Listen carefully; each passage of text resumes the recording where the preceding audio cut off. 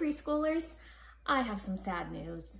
I don't have any more letter books to read to you because I checked them out at the library, and the library is closed now to help us stay nice and healthy.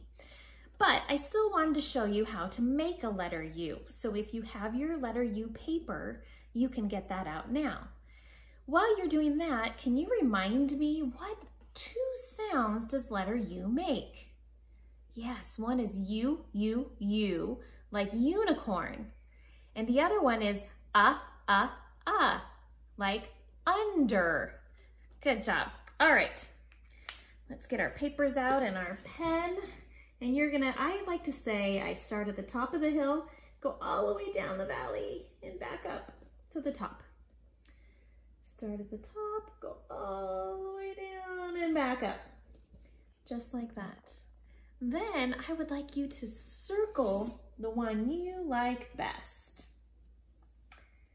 and take a picture of it and show me.